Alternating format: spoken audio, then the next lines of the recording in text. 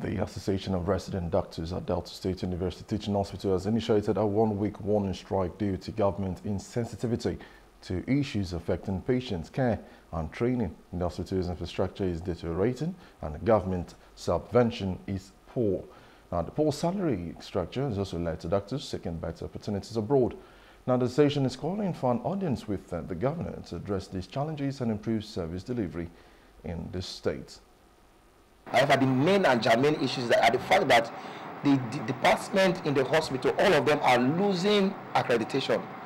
If you are not accredited as if your department is not accredited as a resident or department for training of residents, then they cannot train residents. You are more or less like a medical officer. Now, this is one of the major issues why the strike came on board. As of today, the hospital gets just about 10 million naira for subvention, and the cost of maintaining the hospital has increased more than 4 to 5 times. The question is that how do a teaching hospital survive without getting subvention from state government? For environs, people living around Delta, so that we can have better health care and better residency training and welfare package for all health workers in Delta State.